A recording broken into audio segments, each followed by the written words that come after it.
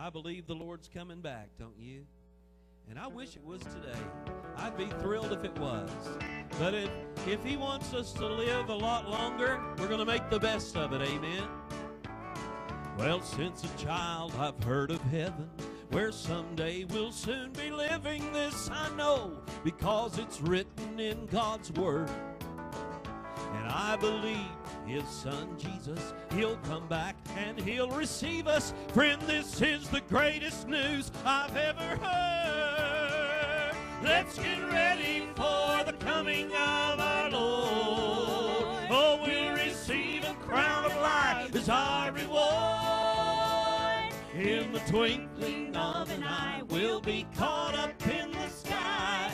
Let's get ready for the coming of our Lord. One day He's going to split the eastern sky, but He could come into your heart today. Amen. I know Stephen, Job, and Daniel, James and John, and old Nathaniel thought that He would come to them that very day.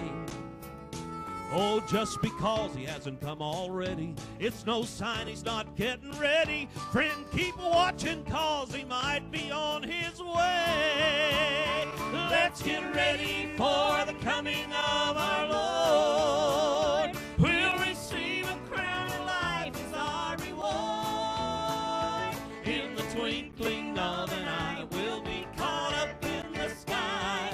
Let's get ready for the coming of our Lord.